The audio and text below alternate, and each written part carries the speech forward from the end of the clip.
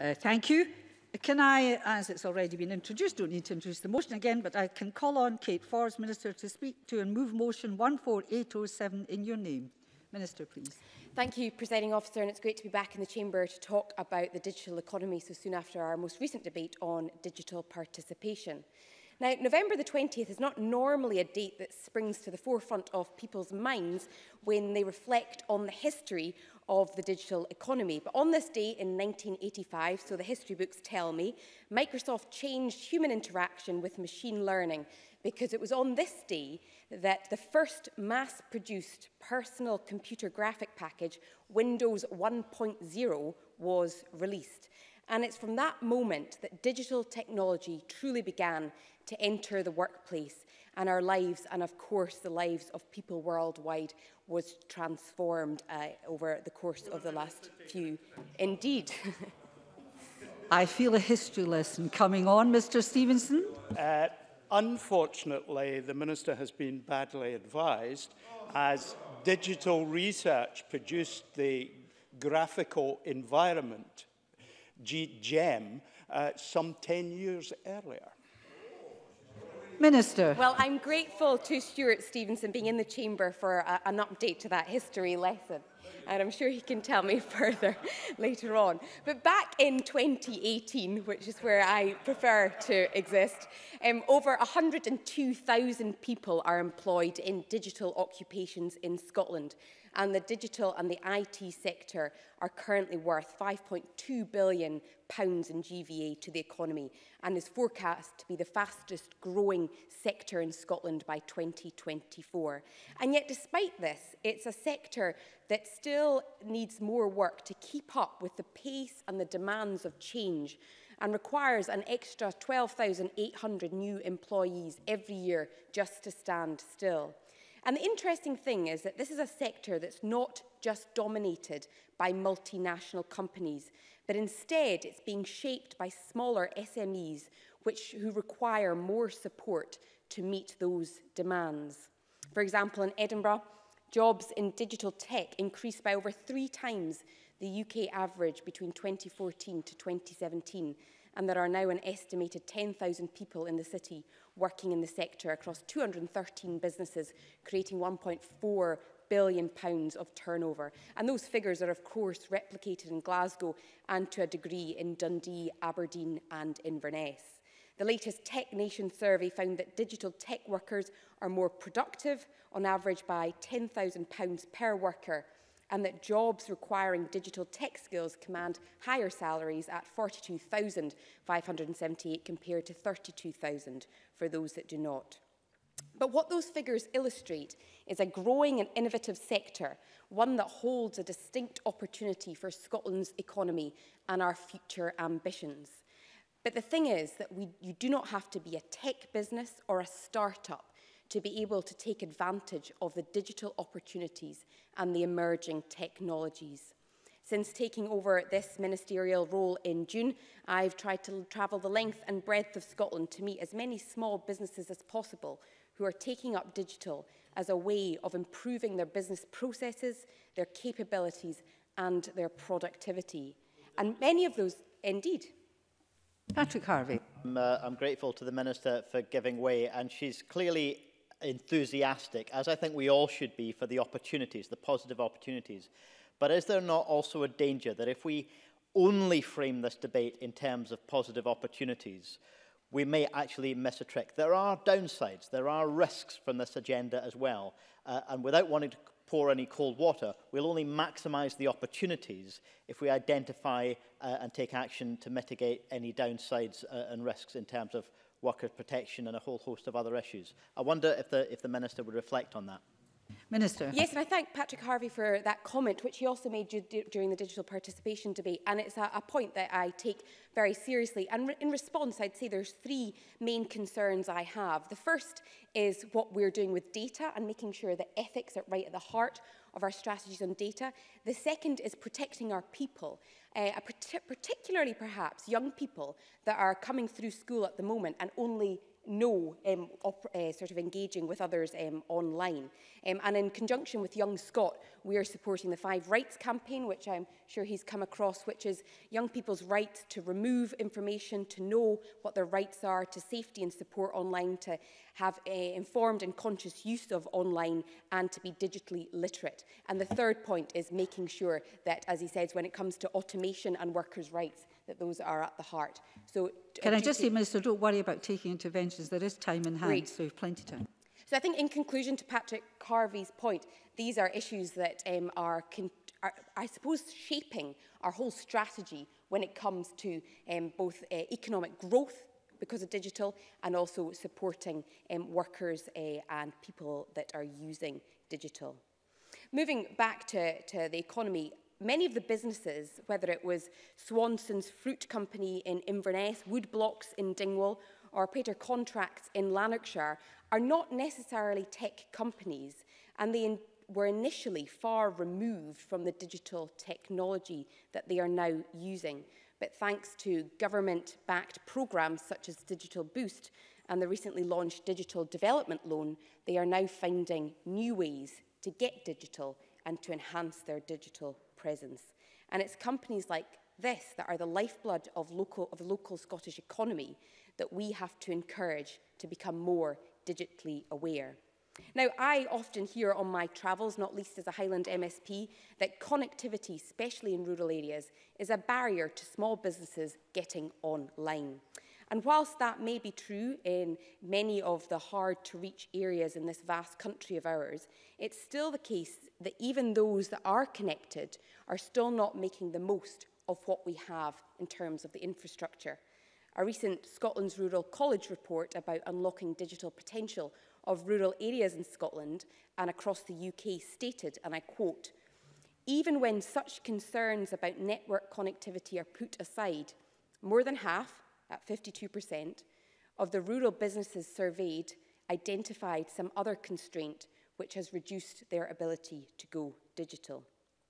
So there are clearly barriers other than connectivity that we need to address, and that is why I hope that this debate in particularly will be constructive in doing so. Some of those barriers are of course structural, but others are personal and about aspiration. And it's that ambition that we want to see unlocked, and digital represents a huge opportunity for Scotland.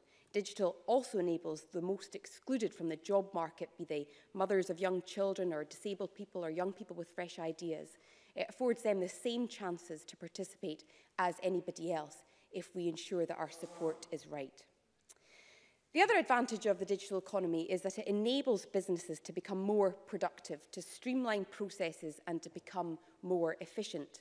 A recent CBI Scotland report said that Scotland's productivity falls short of overseas countries and differs across Scotland with an up to 50% variation between local authorities in Scotland. And the report stated that one of the contributing factors to productivity was a skilled and a diverse workforce. It quoted research that suggests firms with a high level of gender diversity outperform rivals by as much as 15%, and firms with high levels of ethnic diversity outperform rivals by as much as 35%. But I shall take the member's intervention. Dean Lockhart. Very much for the Minister giving way. On the subject of skills, does the Minister share my concern about the significant decline in teachers teaching maths and computer science and the negative impact that might have on the future workforce in the digital economy? Minister. Well, I think that's why the Deputy First Minister's commitment to ensure that there are more teachers in STEM subjects in particular is so welcome. And things like the career-changing bursaries of £20,000 to those who want to move into teaching STEM subjects is so vital. But I believe that if we want the skills in the next generation, particularly digital skills, not just so that everybody comes out the other end of school as software engineers, but become teachers, become doctors, become nurses, become carers, with the digital skills they need, then we will see transformation right across the public and the private sectors. There are great examples of Scottish tech companies that are striving to address the need for partnership between business and government in order to spread good working practices and to change workplace culture. Many companies have, in partnership with the Scottish Government, signed up to the 50-50 by 2020 initiative, aiming for a gender-balanced board in order to ensure that we have that higher level of productivity. There are businesses who identify the challenge of engaging with the public sector as one of the hurdles that they have to overcome. Now imagine if we could harness the power of digital so that that business doesn't have to provide the same information multiple times to the public sector, and that the time taken to make a decision is reduced from 28 days to 1 day. Imagine if there was a single place where a business or a citizen could access information on the progress of an application on a device and at a time of their choice. And that is what the Scottish Environment Protection Agency's anticipated time reduction will be following introduction of their common licensing platform. And all this because SEPA have automated repetitive clerical tasks and joined them up by allowing staff to focus on where they can truly add value. And that's what we want to see right across the public sector, so that we support businesses and citizens and entrepreneurs as much as possible to achieve their ambitions. And of course, we need to do this in a way that ensures we are operating in a safe and secure way online. And that's why we're putting cyber resilience at the core of everything we do in the digital world. Our Public Sector Action Plan was published last November and is now well advanced, with NDPBs, health boards, local authorities and universities and colleges all working hard to ensure a common baseline of cyber resilience. And earlier this year, the Deputy First Minister published our private and third sector action plans on cyber resilience, setting out how the Scottish Government will work in partnership with leading businesses and charities and the National Cyber Security Centre to help make Scotland a world-leading nation in cyber resilience. Everybody will be well aware of the strengths of Scotland's financial sector. There's a depth of talent and expertise that we have in Scotland, particularly in Glasgow and Edinburgh. And that is one reason that companies are continuing to choose to invest in Scotland, whether it's Barclays' recent announcement of its commitment to a new facility in Glasgow, or just this morning I was visiting Clydesdale Bank to see the ways that they are supporting their businesses and their customers with better online platforms. And advances in technology, especially in the field of data, mean that the world of financial services is changing. Scotland is particularly well placed with its strong financial sector and its world-renowned data and analytical expertise to exploit those opportunities. The value of data-driven innovation to the economy is forecast to be up to £20 billion over the next 5 years, and there are aspirations for Scotland to become a global centre of excellence in this field, with positive developments beginning to happen in oil, in healthcare, as well as fintech. And we cannot allow unwanted and unneeded barriers to jeopardise those aspirations.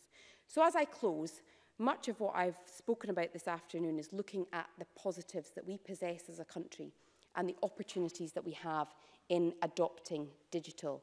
Our refreshed digital strategy in 2017 has a vision of digital for everybody at its heart. And of course, work needs to be done to realise our ambitions, but we're starting from a solid base. And my encouragement to every member in this chamber today is to champion the message of digital to constituents and to businesses, and to consider some of the challenges that Patrick Harvey has set out when it comes to the ethics that are required, the rights of our people, and the way in which we protect users and businesses. But I do hope that as over the course of this debate, we can look at the way that the digital economy provides for the businesses and the citizens in every local area across Scotland. And, Presiding Officer, I move the motion in my name. Thank you. And I call on Finlay Carson to speak to and move. Oh, before I do that, can I ask all members who wish to speak in the debate to press the request to speak buttons, please? Some haven't done it. Now call on Finlay Carson to speak to and move Amendment 14807.1. And again, I can be generous if you take interventions. Mr Carson. Thank you, Deputy Presiding Officer. I'm pleased to open today's debate from the Scottish Conservatives as my party spokesman on the digital economy. It's only a few weeks since I closed for our party on digital inclusion, which brought many pertinent issues surrounding people's access to digital access as technology continues to develop at a rapid pace.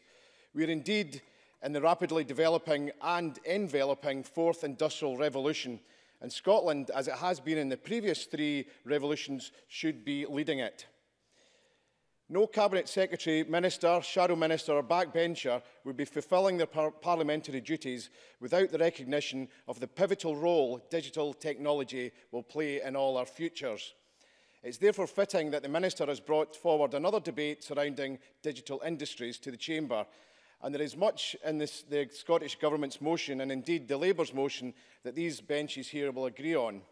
Ms Forbes should, and I have no doubt, will be a regular contributor to parliamentary debates in her role as Digital Economy Minister, because there is not one aspect of our future that won't be shaped by decisions taken around the fourth industrial revolution.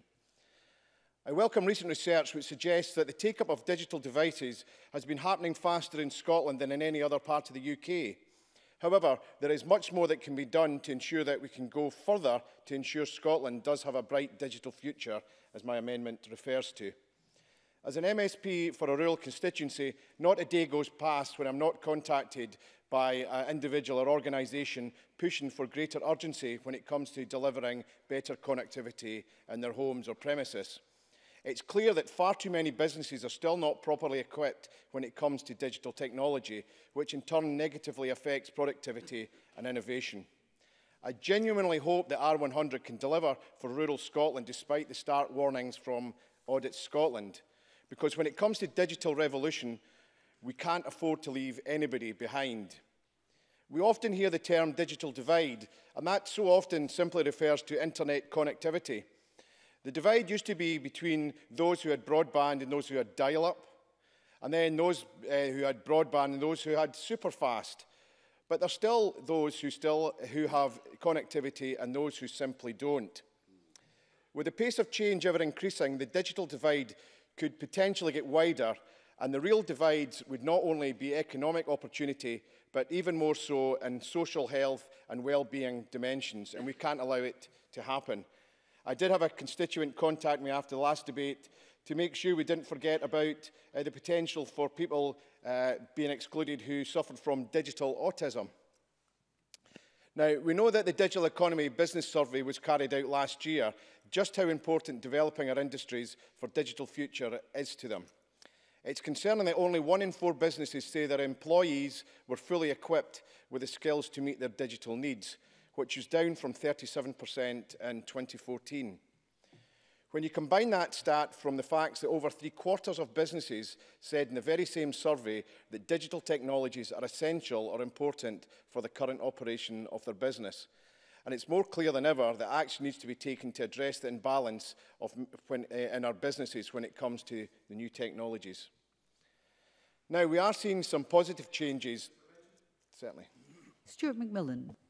I thank Finlay Carson for taking the intervention, and on his point regarding business, but also on the amendment that the Conservatives have put forward regarding city deals, is he therefore content that his government in Westminster is actually underfunding the city deals by over £400 million?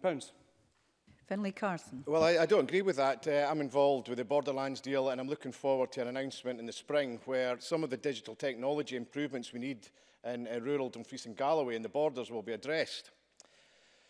Now, we've seen advancements, particularly in health and social care, and Scotland is certainly leading the UK when it comes to developing these new applications. And Scotland's universities also have a global reputation when it comes to the development of artificial intelligence. When we see the expansion of the expertise at the Edinburgh School, or Edinburgh Centre for Robotics, and the university's Artificial Intelligence Applications Institute, that all links very positively to the UK government's industrial strategy, which aims to put the UK at the forefront of the industries of the future, and at the heart of that is making the UK a global centre for innovation. As my amendment today states, this is where I believe the Scottish and UK governments can work together, along with stakeholders, in order to ensure that the UK are not left behind when it comes to the fourth revolution.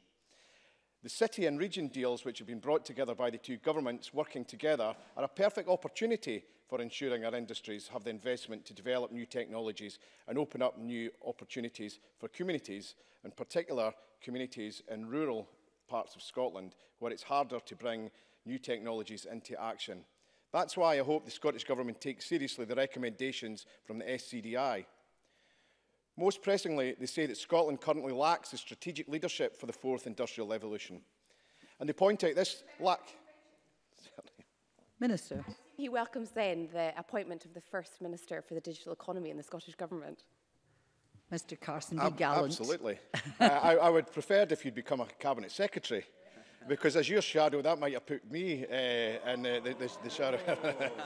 And I would have helped to hold you to account. As the SCDI points out, the lack of leadership is not exclusively down to the government, and it again highlights the importance of everyone working closely on future strategy. We must have a national focus on what Scotland can do to harness the opportunities that come in order to boost the economy. As the Minister will remember, we had a very fruitful discussion surrounding data, and soon after that she was appointed into her new role. And I'm heartened by the SCDI's belief that data is fundamental to the latest industrial revolution, and they believe it's the current strengths of a lot of the technical companies in Scotland. If we can develop a strong data strategy, we can alleviate the risk that some associate with personal data, and then Scotland can truly unlock its potential. On that front, I would like to urge the SNP government into quicker action today when it comes to the Digital Growth Fund. The First Minister launched this fund worth £36 million in March 2017, but the first payments from the fund were not made available until June 2018. That's simply not good enough when we always need to be keeping up with advances in technology. As for the Automatic for the People report, as it points out, there has always been winners and losers from any industrial revolution.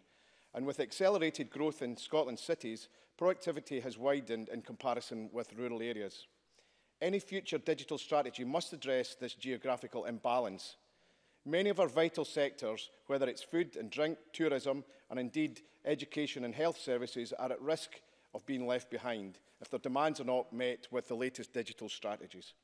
We're at a critical point in terms of how our economy will develop for the next generation, and who will be able to access them is all important. The UK-wide Industrial Strategy White Paper is a hugely important piece of work and outlines just what can be achieved through working together and addressing the current imbalances. It's been a pleasure to bring forward the suggestions today and highlight more of the same in the amendment to which I now move my name. Thank you very much. And I now call James Kelly to speak to move Amendment 14807.2. Mr Kelly, please. Thank you, Deputy Presiding Officer, and I move the amendment in my name. This is the third debate that we've had on digital issues in a number of months, and I think it highlights, the Minister is right to highlight the important contribution that the digital economy can make in Scotland, and how we have to get this crucial area of the economy absolutely right, because it's going to continue to grow, and it's going to be a test as to whether we do properly have an economy that's fit for the 21st century. To me, there are two kind of issues that I want to bring to the fore in terms of my contribution: getting more people access to the technology, and also ensuring that we address the skills issues that are required in order to ensure that we make the biggest potential possible of our digital economy. I think, reflecting on the past couple of debates, there is a slight element in terms of some of the discussions that there's a bit of a bubble debate going on at Holyrood in terms of people get concerned about connectivity speeds, what particular types of technology are available in different parts of the country. And there's a lack of recognition that, sadly, for too many people in the country and in too many areas, they don't have access to the internet at all, never mind information technology devices.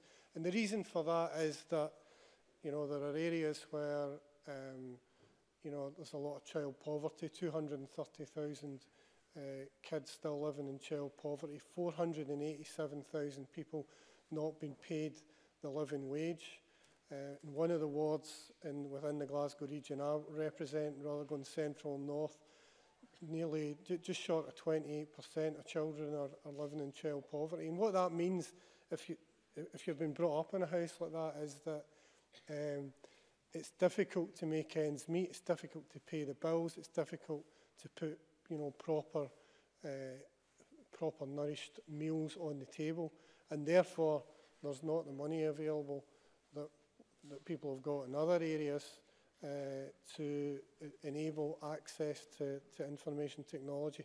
And that is not only detrimental to those individuals, it's also detrimental to the economy, because if people don't have access to information technology, then a lot of people, the economic access that the digital connectivity gives companies nowadays is restricted if there are areas where people don't have access to the appropriate digital devices.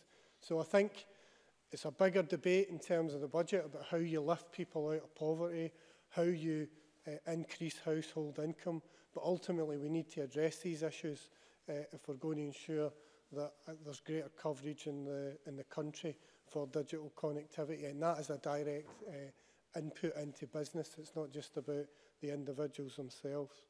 I think the other issue that needs to be looked at is just you know, making the most of this area. I mean, only 3% of companies in Scotland are, you know, in the top rating in terms of their digital capability. So that means that we've got a lot further to go. And I think the other thing about that is that it's getting the right people into these companies. I think when I speak to businesses, one of the shortcomings they see is that, and to acknowledge, I know the government have made some progress in this area, but they feel that those graduating from colleges and universities aren't quite skilled up enough in the technologies of the jobs that they're putting in place. I think the other thing is it's a very fast-moving area, and we need to ensure that we've got people coming out not just with the appropriate skills, but the appropriate capability to be able to pick up and develop the technologies quickly. I think one... Sure. Minister.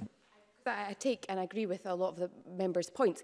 In terms of the current workforce, has he got any thoughts on supporting the current workforce with reskilling and upskilling so that they have the digital skills no matter what job they have?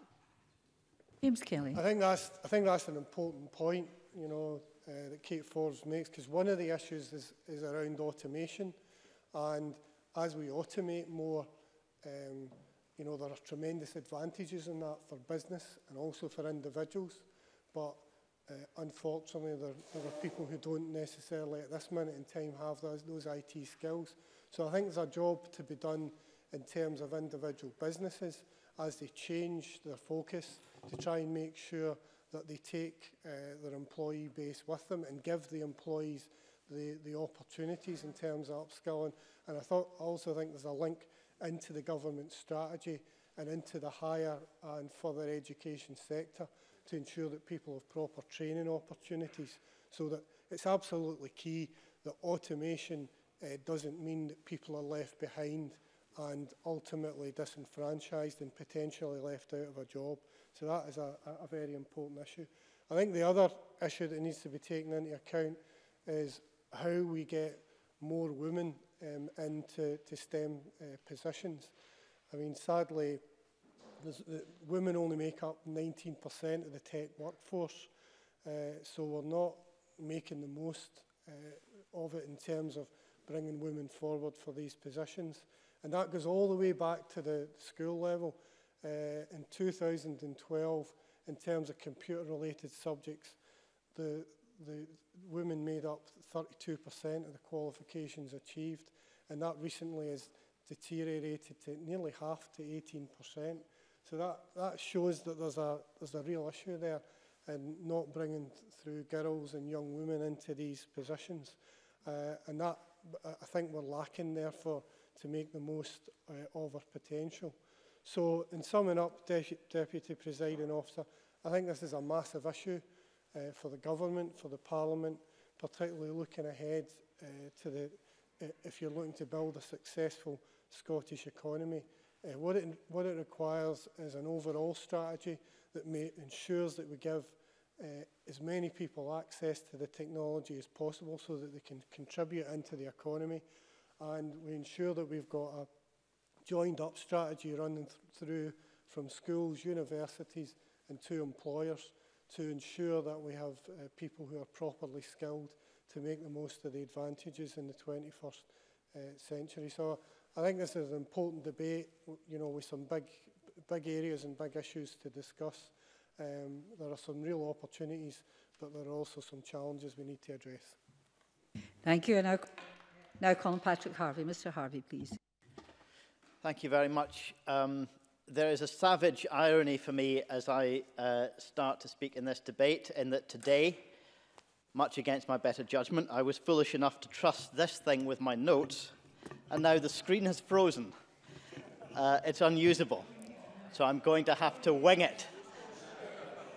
I do remember that the first thing I was supposed to say was to draw attention to the fact that I'm a member of the Open Rights Group, just as I did at the start of the debate 3 weeks ago, and I will be expanding on some of the themes in that debate that we touched on. There's a great deal of overlap. I think my experience with the device in front of me is a reminder of one of the first feelings of frustration that I had on being elected here, and knowing that I would be locked in to a Microsoft environment, not one which I would have chosen, rather than members of this Parliament being given the option to spend a fixed budget on IT and meet their own needs. We're told that we have to live within a walled garden, and that is clearly still a frustration for me. I don't know if others are experiencing the same. I'll give way. Are you offering to unfreeze something here, no? Mr. Carson.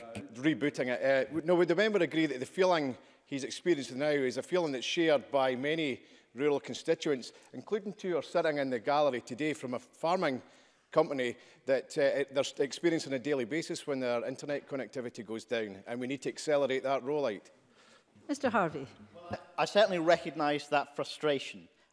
And one of the arguments that I put in the last debate, and I put it again now, is that while we should be concerned that everyone has adequate access, I think the obsession with the idea that absolutely everybody in the country must have super fast speeds, I'm not sure that I would prioritise somebody in my street in Partick getting super fast speeds rather than people in other parts of the country getting what's good enough. And I do think that we need some discussion about what's good enough in terms of access to networks and access to broadband, rather than thinking that if people don't have 30 meg connections, they're somehow digitally deprived.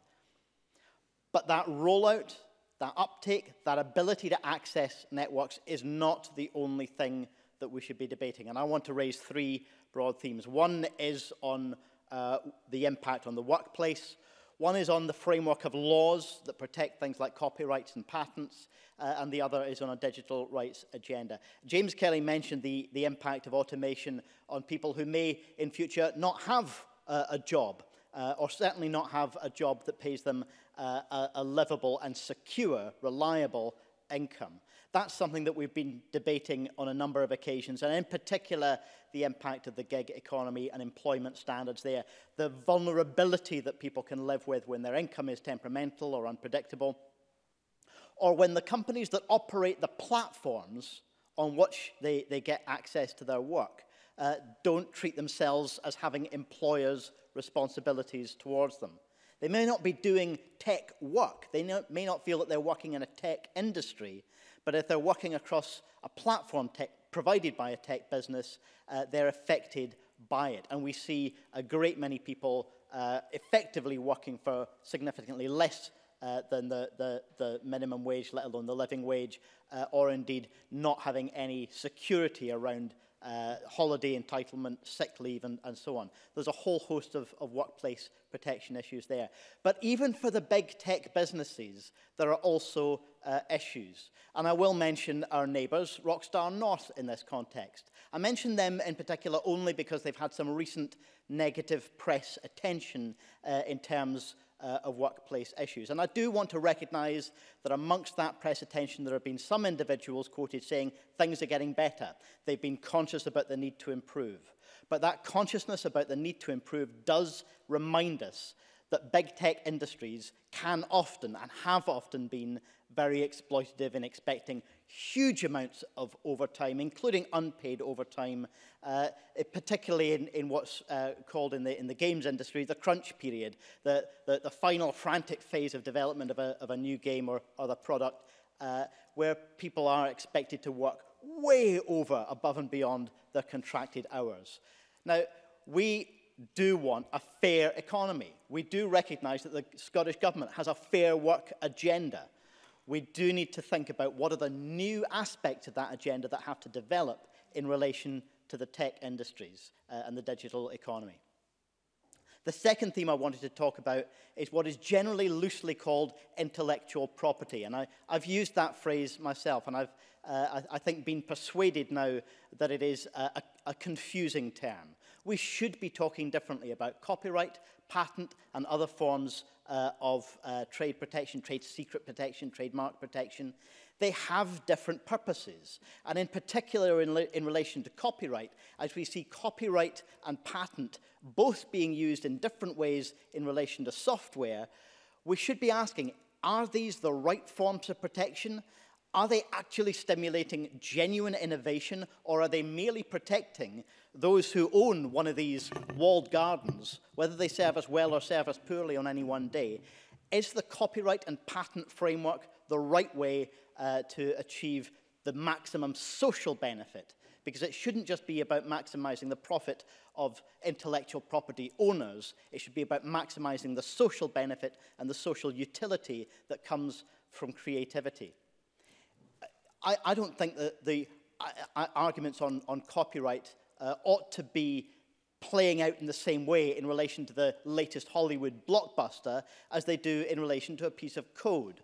But it does seem to me that what we're at the moment doing is using a legal framework which protects the profitability of the biggest businesses and the owners of the most profitable bits of IP, and we're not protecting those who want to earn an ordinary living doing creative work, whether in the digital industries or elsewhere. We're not necessarily doing that or stimulating the greatest creation of creative goods or dissemination of creative goods. So we do need a fundamental debate, and it has to be on an international basis, about the reform of intellectual property laws. And finally, Presiding Officer, on digital rights, something I've spoken of in the past, I'm pleased that the Labour amendment uses the phrase digital democracy, because there are fundamental questions in the wake of the deliberate hacking of the democratic process, both here and in the US and in other countries. Even analog democracy can be hacked digitally, and we need to be looking at a whole host of digital rights in relation to privacy, surveillance, and the operation of basic democratic systems. These are unanswered questions as yet, and I don't expect the government to have all of the answers, but they need to be on the agenda rather than simply seeing this as one of growth, growth, growth, growth, growth. Thank you, President. Thank you. I think I need a footnote for analogue democracy, but somebody may... Thank you very much. Bits of paper with X's on it. That's my language. I now call on Mike Rumbles. Mr. Rumbles, please. Thank you, Presiding Officer. The first line of the Scottish Government's motion today makes it clear that Parliament should recognise the benefits of the digital economy to every business, every region and every citizen of Scotland. I'd be surprised if there is anyone in the chamber who doesn't see the huge benefits to be had from promoting our digital economy. By connecting businesses and individuals, developing new technologies with innovation, education, and creating new skills and high-paid jobs, we can and should take advantage of changing global markets. But none of that matters one jot if it's not backed up by world-class digital infrastructure. And for many people living in rural and remote communities, and the feeling is that they've been simply left behind. Now, the Minister knows that in places like Aberdeenshire and in her own constituency in the Highlands and Islands, communities have not had anywhere near the same level of access to the technological revolution that some other areas have. In fact, the number of people without access to broadband in Aberdeenshire is second only to the Minister's own region the Highlands and Islands. And Citizens Advice report that around 4 in 10 rural consumers have had problems with their broadband signal in the past year. I want to know from the Minister what the Scottish Government is doing to deliver on its commitment to connect the thousands of homes and businesses that have been left behind. Minister. That.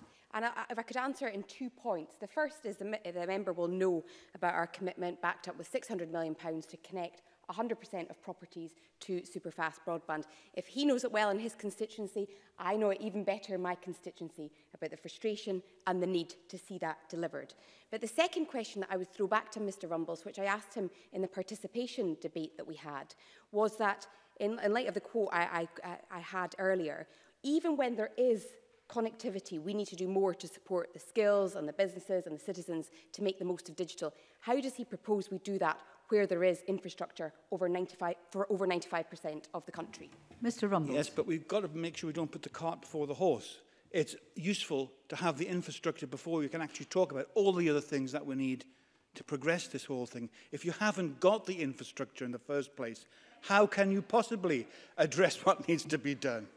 And quite frankly, I have to say, the R100 programme, I mean, the Scottish, well, we're halfway through this Parliament, and the Minister must know that progress has been glacial to get everybody connected. We are now at the 11th hour of the Scottish Government's election promise. Oh, we hear murmuring from the SNP backbenchers. They promised for 2021 to achieve 100% coverage by May 2021. And Fergus Ewing has often said in this chamber, amazingly, suddenly that target date of May 2021 has moved to December 2021. Yeah. Finlay Carson. Intervention. Would the member agree with me that it's utterly ridiculous that the SNP government are going back on their commitment to delivering a roadmap in July next year, just to give businesses a level of security that fast broadband is going to come to them? Mike Rumbles. The member makes an absolutely good point. I mean, BT has said that 100% coverage is achievable. It is achievable, but will require what they call unparalleled partnership and collaboration between the contracted supplier, the Scottish Government and Scottish public sector, communities, business and citizens.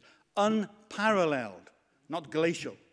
That is not the level of effort we're seeing from the Scottish Government on this matter. As technology develops and digital connectivity becomes an ever important, if not essential, part of modern life, it's vital that connectivity is reliable and digital infrastructure keeps up with the rest of the country. I believe that rural areas have the most to gain from digital inclusion, both economically and socially, and that good connectivity is the answer to some of the challenges of rural living. Now, the Scottish Government's own research shows that 4/5 of Scottish businesses say that digital technology is essential or important to the future growth or competitiveness of their business. And improving Scotland's digital infrastructure was identified by the Federation of Small Business as the second top small business priority. Why would that be any different for rural areas?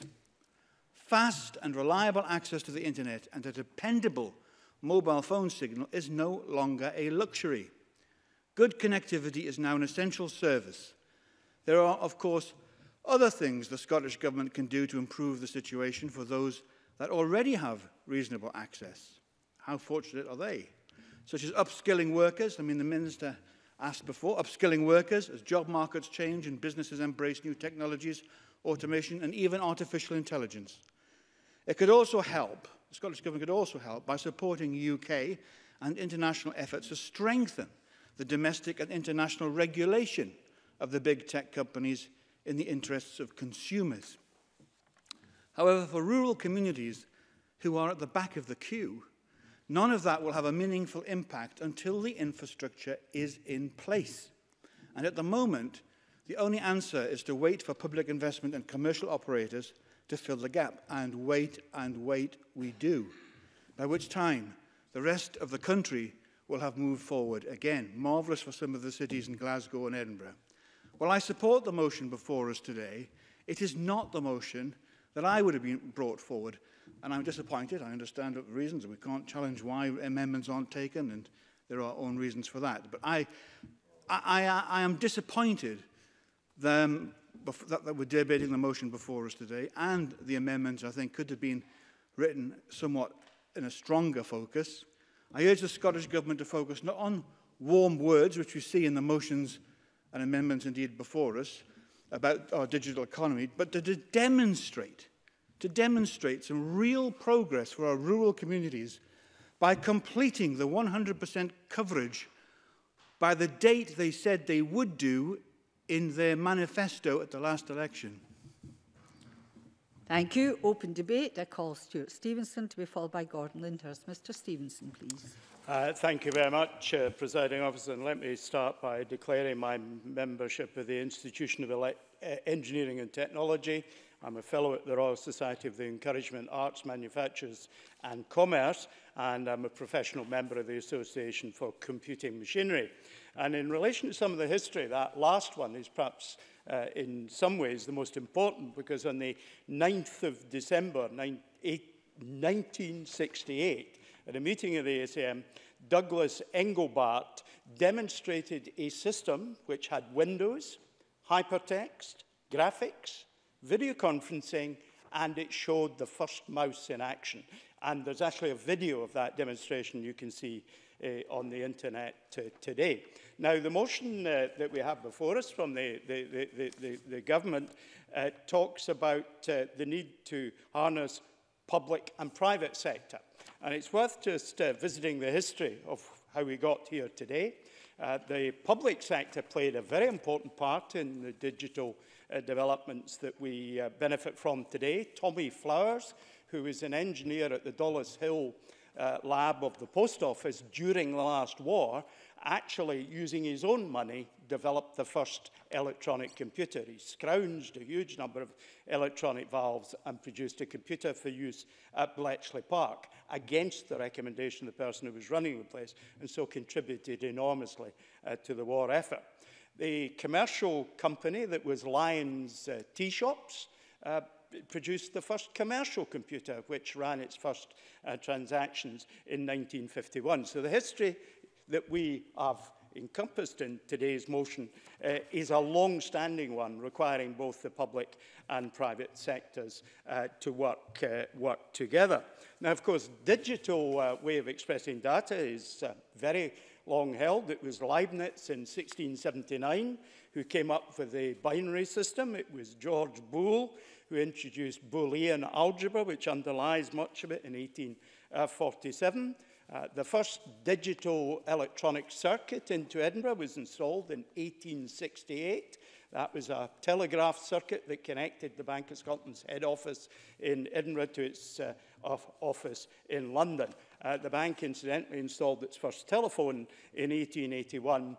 The board said it could only be done on the strict understanding it not be used to conduct business. He will.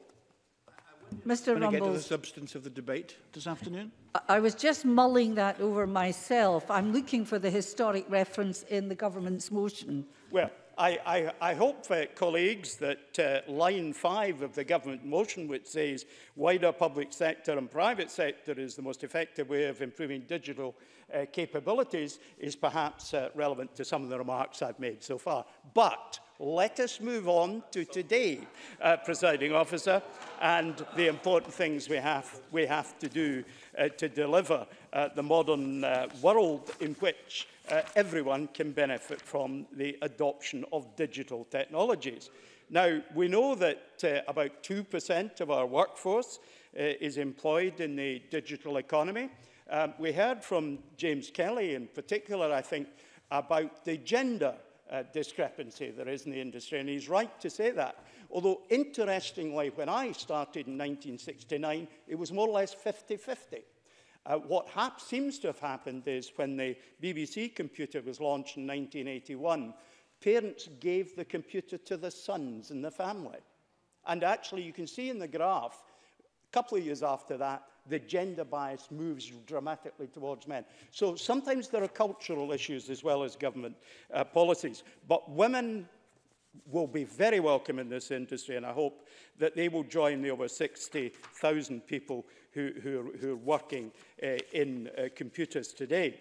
Now, the important thing is getting infrastructure in place. Now, Mike Rumbles wants us to cut the implementation period of the R100 programme from the 549 days it will have for implementation if we follow the government's programme to 334 days if it's to be delivered on the schedule that Mike Rumbles wants. So that's quite a substantial downlift. And of course, you can't simply squeeze projects into smaller spaces without taking risks. The non-commutativity of time and effort applies to the project. You illustrate that by thinking if it takes... I'll just finish this wee bit and then I will. If you think of a grave digger digging a grave and it takes them 6 hours, it simply doesn't mean that 6 grave diggers can do it in 1 hour. I'll now, if I may. Edward Mountain. Thank you, Presiding Officer. I'm somewhat confused. It was quite clear in the government's programme that broadband R100 would be delivered by the next election. That's what they stood on the last election for. And in fact, that's what the First Minister said up until January this year. Then she started to change, and it wasn't until Fergus Ewing changed his position, which happened in about March, that the First Minister then changed her position, which, if I remember rightly, was in about July. So I think the people in Scotland are only expecting R100 to be rolled out by May 2021, which is what we were originally promised. I don't understand what the observation is. Perhaps the member could explain it to me. Mr Stevenson, I'll give you your time back. I think the members should consider that it's better to set a realistic timescale in the light... do forgive me, colleagues. I'm not rebutting a single word a colleague is saying about previous intentions. I'm making the very substantial point that when you're rolling out to the last 5%, it's a huge programme to undertake, and you need to have the right amount of time to get it right. And any government who fails to deliver on a project that they've then set out, I think will quite properly find themselves in a difficult position. Now, Presiding Officer, you've generously given me a little time back, but let me not over-egg the pudding. We have 120,000 or so homes in Scotland that we have to deliver the R100 programme to. But I think it's correctly been said, the infrastructure of communication is merely the scaffolding upon which you can then build the propositions that actually deliver value.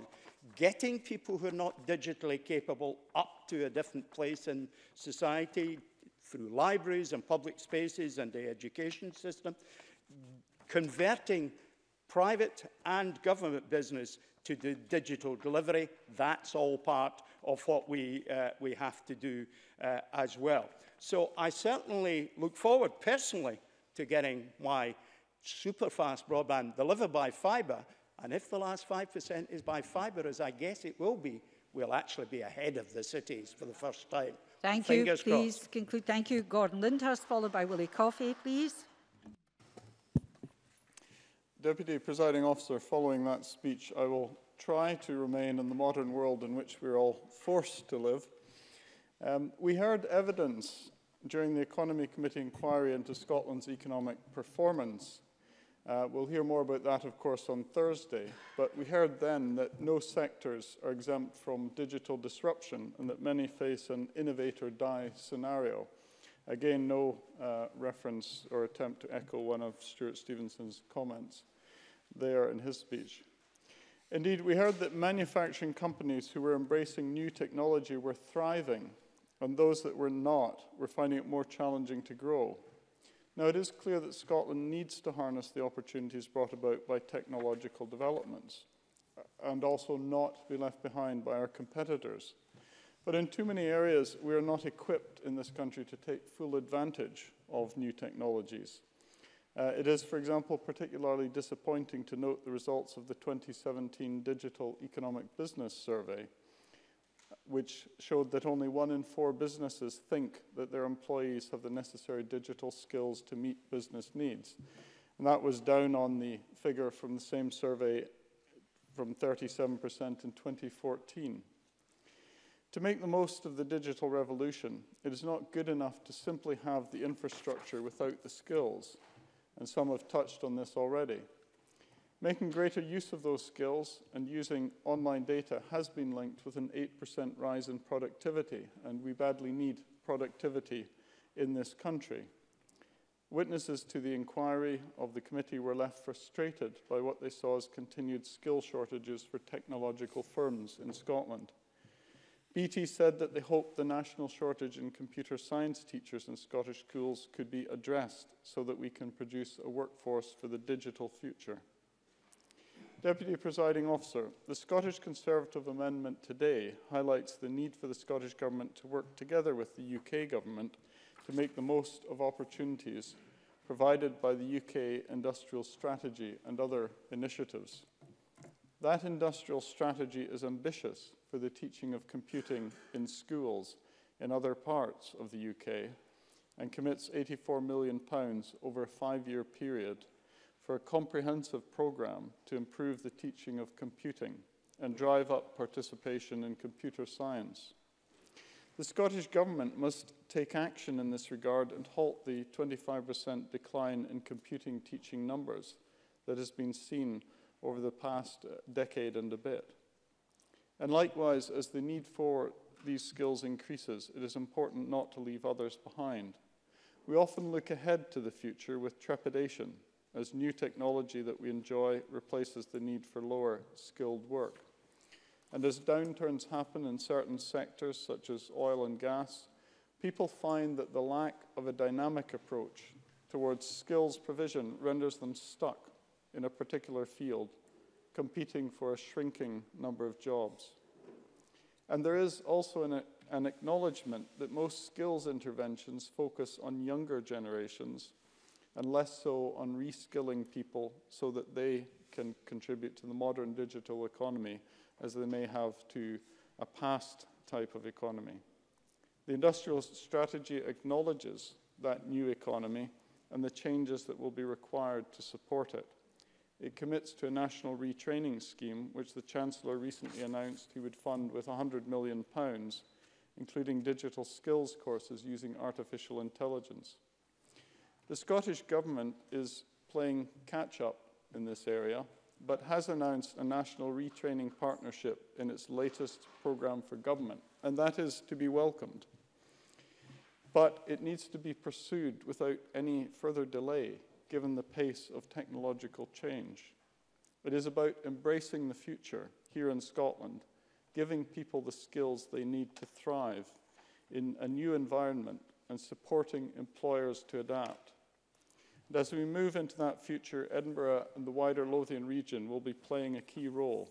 As a Lothian MSP, I welcome the Edinburgh and South East Scotland City Region deal, which is an example of what can be achieved in the digital age if the two governments and others work together.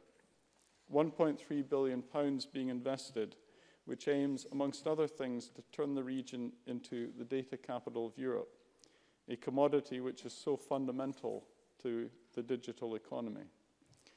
The Edinburgh University Hub at Easterbush will be just one of the beneficiaries from the deal and will work towards meeting a challenge that is global in nature, but affects us directly here in Scotland.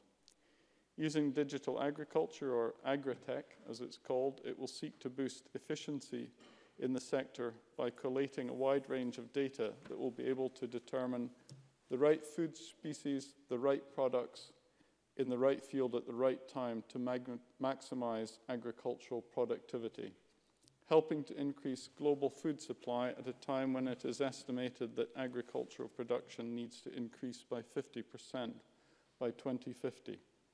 Easterbush and other projects that make up the Edinburgh Region deal build on the tech expertise we already have present in this region. There were 363 tech startups that incorporated in Edinburgh in 2017 alone. So there is reason to be excited in this region and for Scotland to be a productive and innovative digital economy for the future, but more needs to be done to ensure there are the skills required to do so. Thank you very much, Mr Lyndhurst. Call Willie Coffey to be followed by Daniel Johnson. Mr Coffey, please. Thanks very much, Presiding Officer. The two main issues for me that face Scotland in pressing forward with our digital ambitions are, one, getting the computing science software development skills that we need, and two, continuing to find a way to participate in the digital single market in Europe post-Brexit. We know that the digital economy is the fastest growing sector worldwide, and this will not stop anytime soon. We think it's worth about £5 billion to the economy, mentioned earlier by the Minister, and there are around 100,000 technical professionals working in the industry just now. The Cabinet Secretary's vision to take this to 150,000 over the next 4 or 5 years is to be welcomed, and his aim to reach out to schools and to encourage more females to choose science and computing is absolutely essential if we're to even keep pace with the demand for software skills. If we look at some of the figures coming from industry in Scotland, we see that more than half of the demand is for technology skills, and about 70% of that demand is for software development skills. So it's good to see a number of initiatives to support this. The Digital Skills Programme, the Digital Development Fund, things like Code Clan, Digital Extra, they're all examples of different types of interventions that are making a difference. The other key area I mentioned is the digital single market in Europe and what our participation or association with this will look like post-Brexit. The European digital single market is one of the biggest trade markets for online digital services. Estimated that spending online in Europe is worth about €500 billion, and that's expected to double incredibly by 2020. It's also crucial to think about how the UK and Scotland can continue to share in or work alongside that digital market sector that's worth about £400 billion a year to the European economy, supporting hundreds of thousands of jobs. But worryingly, Presiding Officer, there's not even a mention of it in the UK government proposal document issued last week, nor is there even a mention of it in the industrial strategy that was mentioned in the debate earlier. This digital single market has 3 main pillars or aims: access to online products and services, setting the right conditions for digital services and networks to thrive, and growing the digital economy. It will allow consumers to access all of their digital content right across Europe at no extra cost if you're still in the single market. There will be no geographic blocking of your data and applications anymore if you're still in the market. And it will continue to allow consumers to use their mobile phones across Europe with no roaming charges applying if you're still in the market. Now, the question is, what's Scotland's and the UK's role in all of this to be? The consumer experience is crucial. If this isn't resolved, then people from Scotland and the UK will get none of these benefits, will get all of the costs and restrictions as soon as they set foot in Europe. For business, it will be much worse. It will mean that Scottish and UK businesses cannot compete for and offer digital services within that market. And that will be a huge disadvantage to them because of that exclusion. It's time, I think, that we heard from industry about this so that some kind of sensible arrangement can be put in place before it's too late. For any politician claiming that it's a good thing to leave such a market or not to have any relationship with it at all really needs to think again about the damage they are about to do. Now, I don't really want to take members back in time to the late 1970s when I studied and graduated in computer science, but some of the key issues then are still with us now. And that is, how do we get more young women to take up careers in this amazing industry? And that was touched on by James Kelly earlier.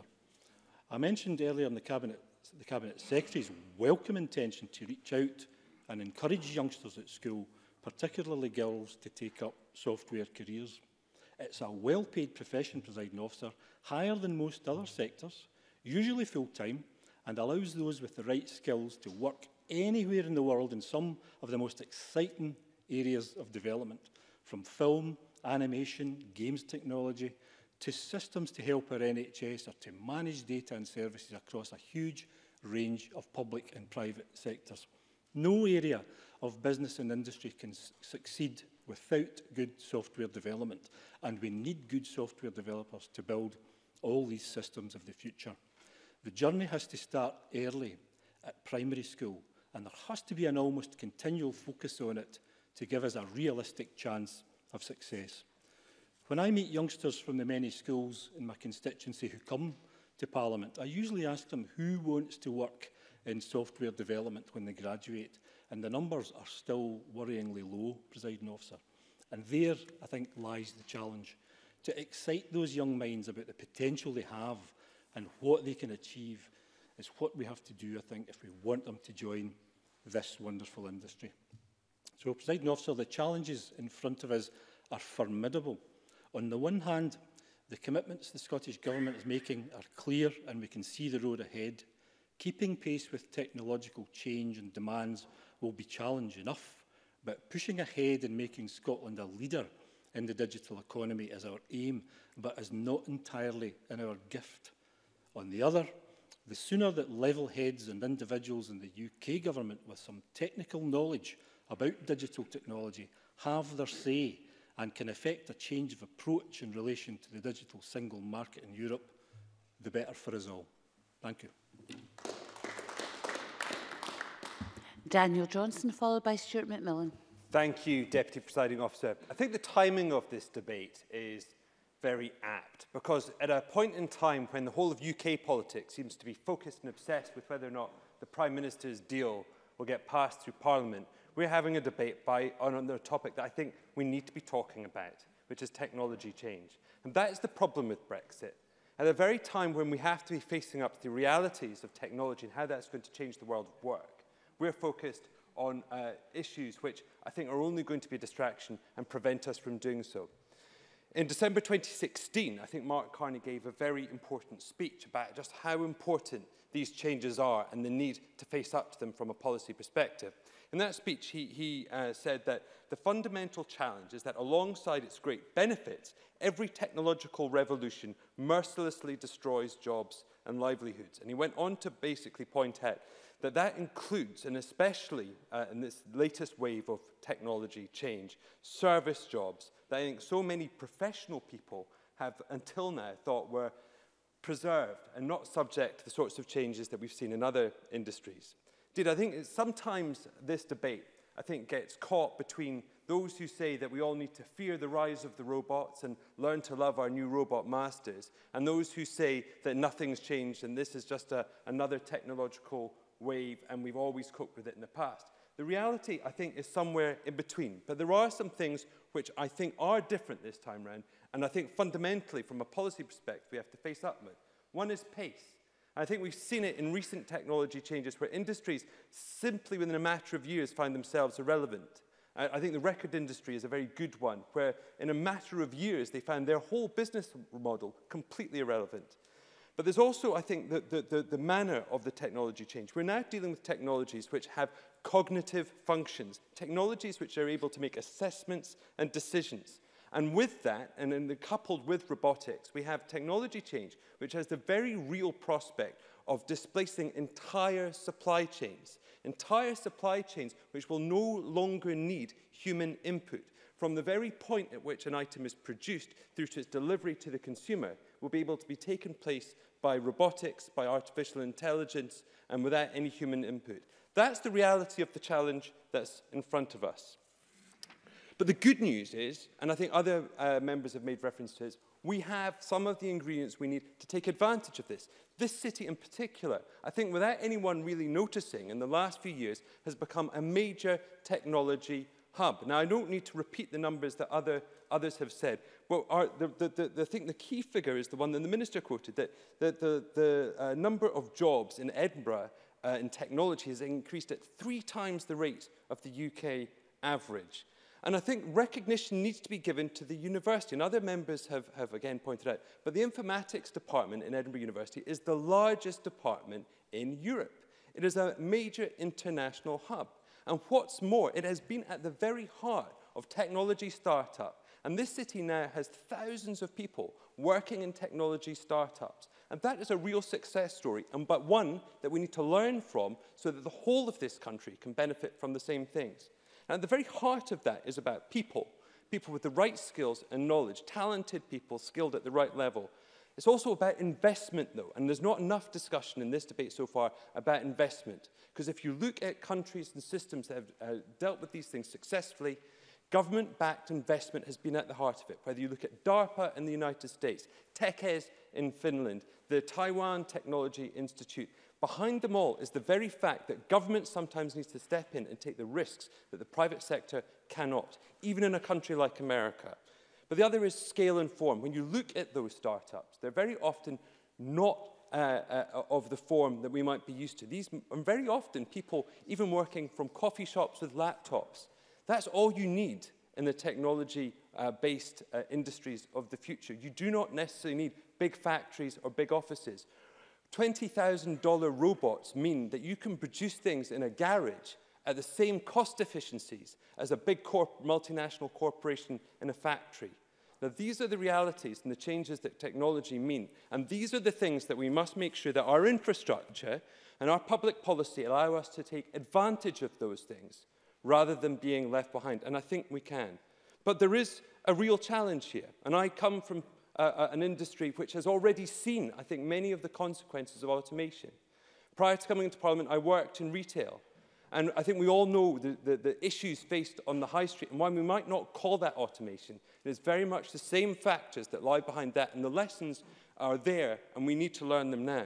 Because I think that the reality is that every business needs to become a tech business. Every worker, every person working in every company needs to understand their job and the application of technology to it. So I worry when people talk about 2% of people work in technology. The reality is that 100% of the workforce needs to be able to understand and apply technologies. Because the reality is, according to McKinsey, that 36% of jobs in the workplace could be replaced. In some industries, such as the transport and distribution, that's up to 77%. And that's an industry that employs 5% of the workforce. And indeed, in Scotland, we should learn the lessons from our own recent past. We have cities and areas in this country which have simply yet to recover from previous technology changes, whether that's the steel industry, shipbuilding industry, jute.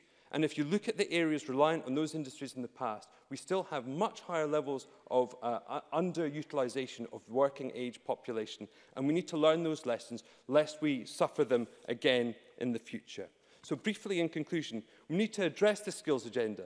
Our skills regime needs to be as much, if not more, about reskilling people than it is about giving people skills at the start of their working lives. I think the emphasis is too much in terms of college, universities and apprenticeships on young people leaving school. It needs to be just as much about older people. It is about education, teachers, investment, support for innovation, and above all, making sure that our city economies are at the very heart of our economy. And that needs to go much more, far beyond city deals. That's about making our cities work together. I think the big missed opportunity of those city deals is the fact we've got separate ones for our Scottish cities, rather than one cohesive strategy for our cities. And I'll end there. Thank you. Okay. Stuart McMillan, followed by Jamie Halcrow-Johnson. Thank you very much, Presiding Officer. Presiding Officer, I just want to touch upon a couple of points that Daniel Johnson just spoke about. Just his final comment just regarding the city deals. Now, just to remind Mr Johnson, the city deals are not solely about the cities. In my area in the west of Scotland, it's about the Glasgow regional deal. So it includes Inverclyde, Western Bartonshire, Eastern Bartonshire and other areas. So it's not solely about the cities. Now, I do appreciate Mr Johnson does represent a city, but I don't. And the second point is his point regarding the issue of government investment. Now, Mr Johnson will be very much aware of the £280 million investment from the total contribution from across the public sector in Scotland regarding the Digital Scotland Superfast Broadband Scheme, but also the £600 million investment, £600 million investment by the Scottish Government in the R100 programme, which does seek to promote and provide access to superfast broadband to all homes and businesses.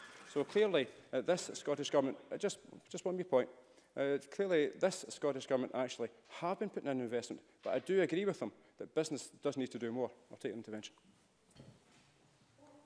Excuse me, Daniel Johnson. I agree with the member's points, but I sometimes worry that the debate focuses on connection to the internet and rather than looking beyond it, and it's about growing businesses within the technology space, and that's where there is a real and a bigger role for government, I believe. Stuart McMillan. I mean, that's a valid point, but at the same time, if people aren't connected in the first place, then there's clearly some type of deficit there for them in these particular businesses, particularly smaller ones, which I'm going to touch upon in a moment, to actually progress their business interests. Now, prior to the SNP Scottish Government's intervention, the superfast broadband coverage in my Greenock and Inverclyde constituency was below 80%. And come the end of 2017, it was up to 96.2%. And by 2021, every home and business in Scotland will actually have that access to superfast broadband, thanks to that £600 million, just one second, thanks to that £600 million of investment. It is the biggest public investment ever made in a UK broadband project. Finlay Carson. Could the member maybe remind the Chamber whether the investment in broadband with the Scottish Government and this current budget went up or went down? Because if you can't remember, I can actually help him with that. Stuart McMillan. Down. Well, Mr Carson, I'm going to come on to some of that point in a wee moment tonight, because I think you will need to listen when I do come on to it. Presiding Officer, well, these figures actually indicate that things are looking good and have improved for Inverclyde. There are still pockets in my constituency that are not included in the rollout. Now, consequently, I've been contacted by a local business who is actually considering closing due to the poor broadband speeds that they are receiving. Outdoor Spares Limited, based in Lundock Industrial Estate in Greenock, not a rural part of my constituency, but a town, have tried numerous ways to improve their broadband speed over the last few years. And this is because of the two BT Openreach cabinets which service businesses and also homes in the area. And only one is fibre enabled and can provide ultra-fast broadband. Now, the other, Cabinet 64, which Outdoor Spares Limited are serviced by, was not enabled during the last rollout. Now, Ian Homer, who owns Outdoor Spares Limited, waited to see whether Cabinet 64 would actually be one of the first to be upgraded in the current and final phase of the R100. Now, it's now almost 2019, and Ian's business is still struggling to operate due to the abysmal broadband speeds. In September of this year, Ian said that he started to work from home more as the broadband speeds in the industrial estate aren't suitable for running his business, which is an online shop supplying a range of spare parts, plus accessories for Mountfield, Steel, Partner, Makita, Honda and Flymo retailers. Now, while his business has been growing in the past, but not knowing whether the rollout will actually reach him next month or in 2 years' time, Ian is actually finding it difficult to actually plan for his business for the future, unless those plans involve locating elsewhere. Now, this would result in local jobs being lost, all over poor broadband speeds. Now, a quick survey of other tenants within the Lundock Industrial Estate shows that some are getting speeds of around 50 megabyte download to 1 to 3 upload, which is what Ian would actually get on a good day. Now, this means that he doesn't qualify for the UK government's Better Broadband Subsidy Scheme. So he's straddled with broadband speeds that are not conducive to growing and never mind a web-related business. Now, Presiding Officer, the last thing Inverclyde needs is for people thinking that we are not able to support technology-based businesses, when actually we can, we have done, we can, and we will do even more so in the future. But digital technology doesn't just benefit tech companies.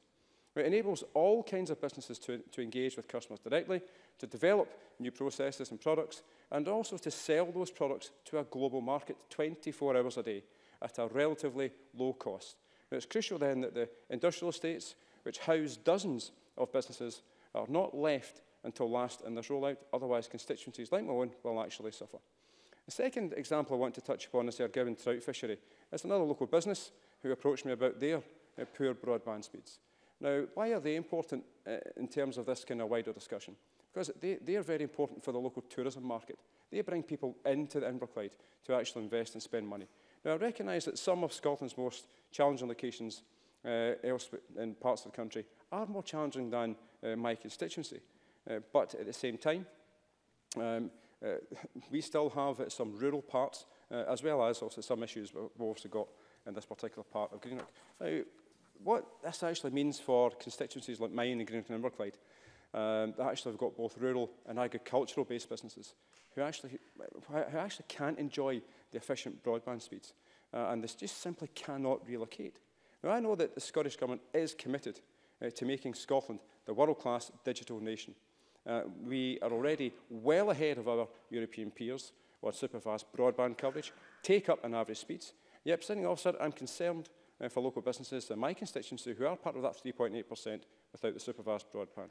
Now, to answer Mr Carson's question... If you could do so quickly, please. Okay. The SNP government is picking up the slack after a lack of investment from previous Scottish governments, executives, and the UK Conservative government is no better, as their contribution to the R100 programme stands at a miserly 3% of the total investment.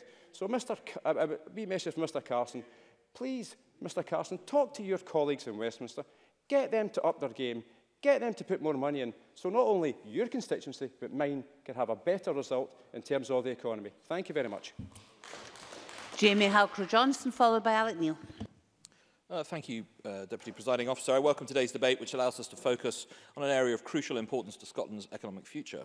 We've already heard from others of just some of the prospects for the growth of the digital economy here in Scotland. And this potential is significant, and it's right that we give this sector our attention today. In its existing position, the growth value added by head for Scotland's tech sector is some 60% higher than the economy as a whole. It's already making a disproportionate and effective contribution. Digital industries also employ highly skilled professionals with the added benefit of a market that has a global reach. We only need to look at some of the Scottish success stories to see what can be achieved. But there are undoubtedly still opportunities to build on our existing strength and create a digital economy for the future. The enterprise and skill agencies have highlighted a number of areas of potential expansion, but a common thread is that each of these will require investment, and not simply financial investment, to lay the groundwork for future success. I'm not speaking just of small-scale interventions, however welcome they may be individually, but instead about all levels of government taking a serious look at how we create the foundations for growth and expansion in the years and decades to come.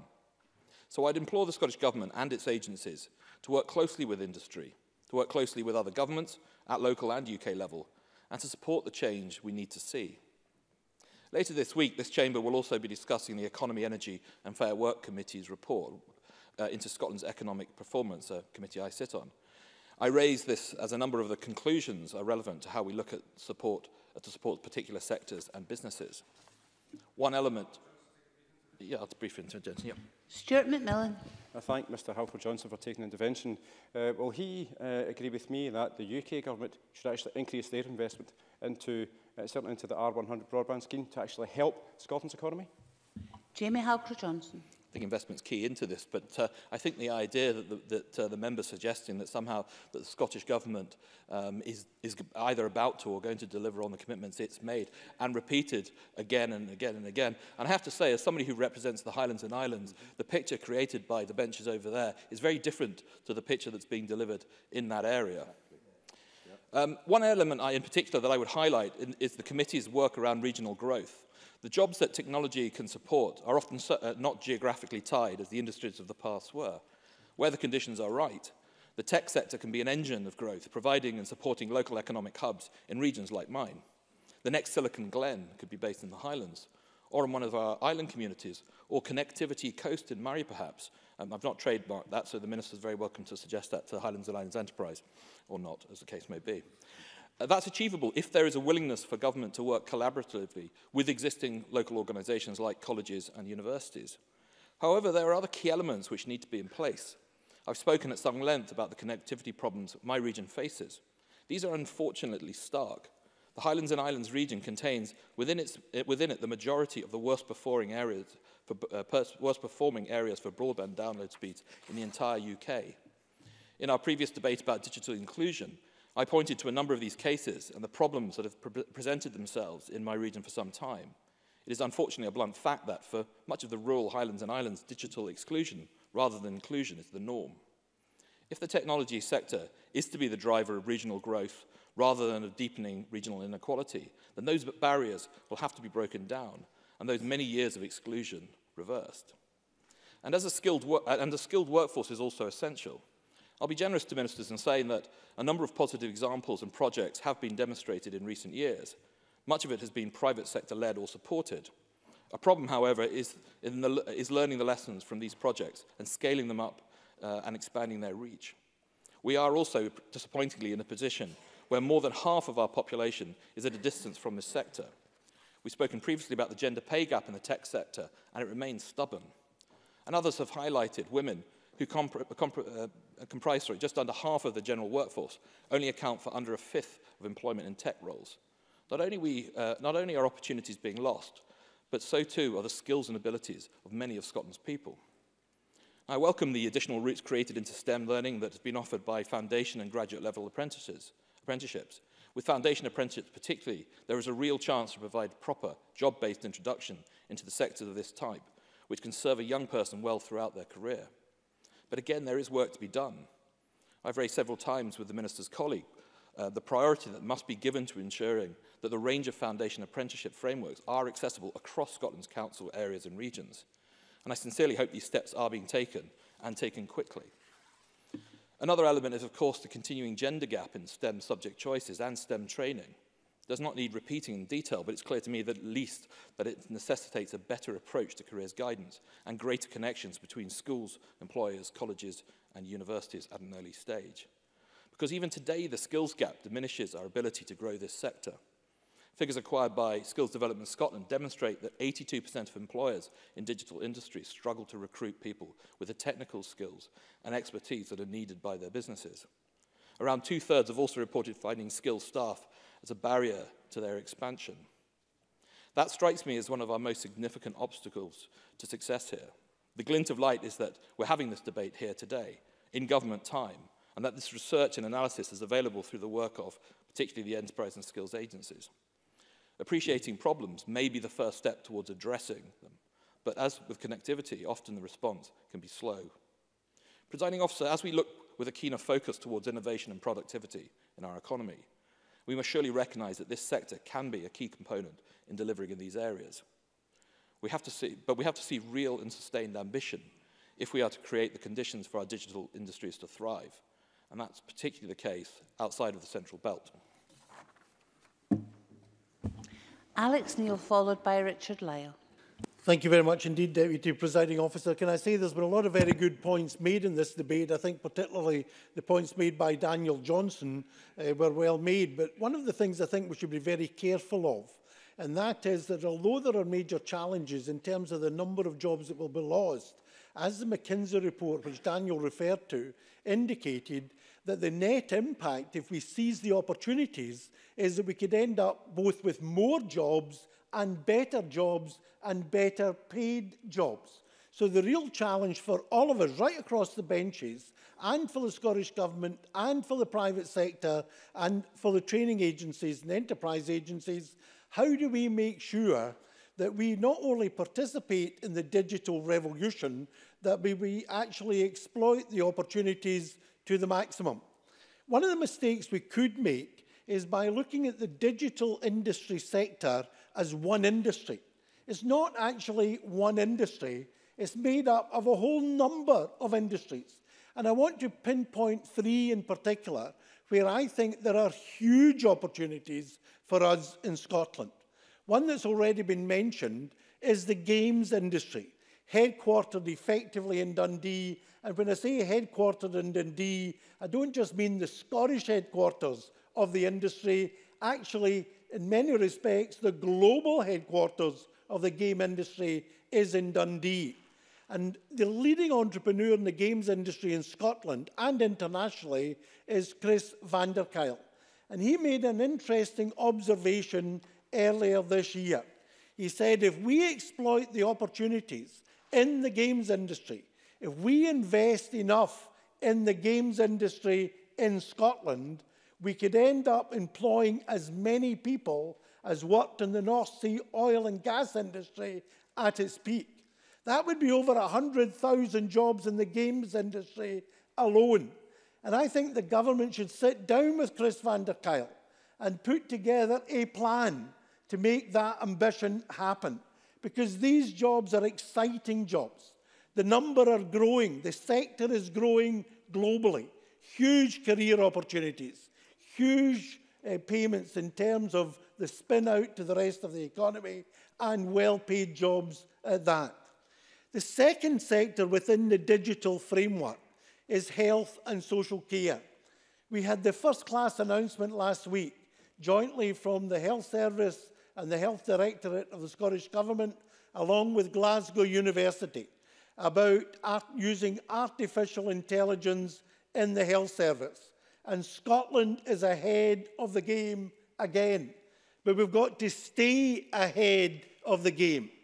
And what that industry showed was the amount of money we could actually save in the health service by investing heavily in artificial intelligence.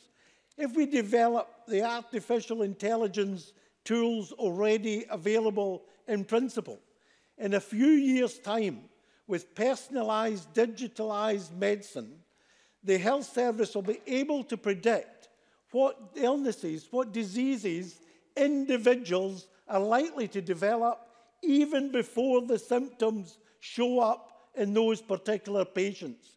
And the potential saving to the health service, but more importantly, the potential impact on patients will literally be revolutionary. So I would say to the Minister, along with Jean Freeman, get together and let's have a hugely ambitious strategy focused in on health and social care as well. Not just health, but social care. And the third area where we have a presence and could do a lot more is in the cybercrime industry. Cybercrime is now a major challenge for business across the world. It's a major challenge for government across the world. And fighting cybercrime is now commanding huge budgets in the States, in Canada, in the UK, in Australia, and all around the world. The opportunity there is to develop the talents required to effectively fight cybercrime worldwide. And the people sitting in Glasgow and the companies already established fighting cybercrime are working in a global industry. The services they're providing remotely from Glasgow are counted in our export figures. These are huge opportunities. And one of the lessons we can learn is from the high-tech hotspots in America and from the triple helix in Norway, where they bring together in each of these growth sectors the public sector in terms of government and councils, the private sector in terms of those already operating, and academia. And by bringing those three sectors together, we already do it in the life sciences sector in Scotland. We effectively do it in parts of the renewable energy sector. We now need to do it in games technology. We need to do it in health and social care. We need to do it in cybercrime. And we need to do it in each of the other digital sectors where there are massive global opportunities. Sorry? No, I'm not allowed to take it, no. No, right. That's an opportunity we'll need to miss. I think this, of all the industries that growing up in Scotland, this is the one with the greatest global opportunity. Let us join together. Forget the petty party politics about what month of the year next year R100 will be finished. Let's think big and act big and do it together. I'm sure I missed something very profound there, but perhaps some other time. The last of the open debate contributions is Richard Lyle. I think it's called Let's Do It. It's always a pleasure to follow my esteemed colleague, Mr. Neil. Can I begin my remarks this afternoon by welcoming the opportunity to contribute to this debate in developing Scotland's digital industries for our economic future, and I thank my colleague, the Minister, for bringing forward a debate which provides us the opportunity to talk about the investment delivered by this government in digital infrastructure and the role that it will surely play in terms of our economic policy. And it's on that investment I want to begin my remarks this afternoon, Presiding Officer, because some of the numbers and actions involved are truly impressive. From the launch of the Scottish Government's first Scotland-wide project, Internet of Things, IoT network last month, as part of a £6 million project, a new network which will provide a wireless sensor network for applications and services to collect data from devices and send that data without the need for 3G, 4G or Wi-Fi, supporting businesses developing new and innovative applications, changing the way they work. The network will also enable all businesses to have the ability to monitor the efficiency and productivity of their assets, equipment, scheduling maintenance and improving production. This is an example of an innovative practice which could see, for example, IoT Scotland supporting the wider use of smart bins that wirelessly inform local authorities when they require emptying. Wouldn't that be a good thing? Ensuring best use of bin lorries, but also helping to reduce carbon emissions. Similarly, the network could monitor office environments to lower costs by saving energy while reducing carbon footprints of buildings. This technological investment delivers more than just intelligent working. It can and does have the potential to change the way we work, especially as I've outlined in the terms of a local authority functions and making our way of working smarter. Of course, this extends far beyond local authorities. This SNP group in this Parliament want as many people and businesses to benefit from the transformative potential that the Internet of Things offers. This is complemented alongside our most recent programme for government. In the year ahead, we'll deliver and develop a range of activities across Scotland to inspire and enthuse enterprises of all sizes, along with public bodies and our communities with what this technology can achieve. A welcome priority as we move forward with our digital industries and developing for our economic future. It is, of course, absolutely about our economic future, as the digital economy is set by 2024 to be the fastest growing sector in Scotland. That means that we all must recognise that the impact of this digital revolution is no longer consigned to technological companies, but across all sectors, as increasing types of business are harnessing the benefits of technological to drive innovation and increase competitiveness. I want to repeat the last sentence again. Harnessing the benefits of technological to drive innovation. Yeah, as long as it's a good one. Finlay Carson. Thank the member for taking the intervention. Given this Scottish Government's less than brilliant reputation for delivering IT projects, for example, the agricultural payments or the police system, does the member have any confidence that this government can deliver an innovative social security system? You know, the one thing about Richard Lyle. I don't call it a UK government, I call it an English government. And basically your government has wasted so much money over the years, caused so much misery to people over the years, and you have the cheek to stand up and say about this government's doing far in excess better than your government has ever done in its puff. I want to repeat the last sentence again, harnessing the benefits of technological to drive innovation. Because as members will note from a previous contribution of the digital economy, I've been assisting a local company who wish to see the Wi-Fi installed on lampposts and to have the lampposts powered by renewable energy. This type of innovative thinking and technology is essential as our industries develop for the future and contributing to the economy. I am delighted to note that various agencies within this SNP government are now supporting this company to pursue their ideas and make it a reality for communities in Scotland. And I hope particularly for those remote and rural areas that I so often hear about at the Rural Economy and Connectivity Committee, for example.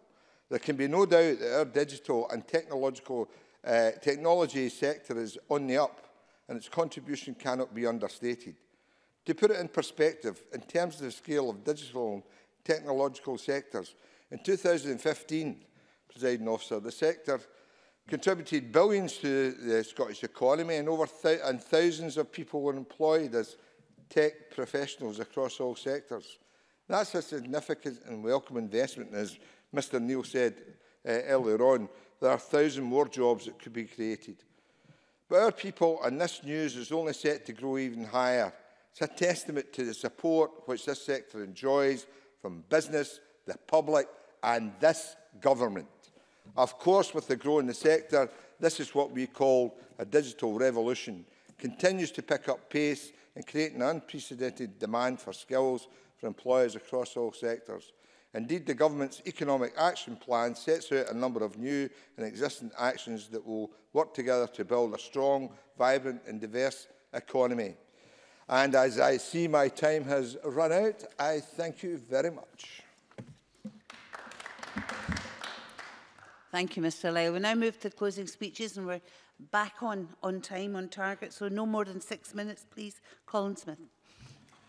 Thank you, President Officer. As today's debate has highlighted, automation and the digitisation of the workplace is not some distant, faraway prospect. Technology is transforming almost every aspect of our lives, and it's doing so now. As Daniel Johnston stressed, the impact of this digital revolution is not simply consigned to technology companies. Every field, every sector is increasingly seeking to harness the benefits of technology. Businesses are making use of digital innovation to expand, improve efficiency and competitiveness and drive innovation. Our schools and other educational institutions are utilising technology to improve learning and access to education itself. As Alex Neil said, the NHS is using new technology more and more to improve services, with predictive healthcare analytics facilitating a more preventative approach. It's impossible to overstate the impact digitisation has had and will have on our jobs, our economy, our services, on our lives. But with the opportunities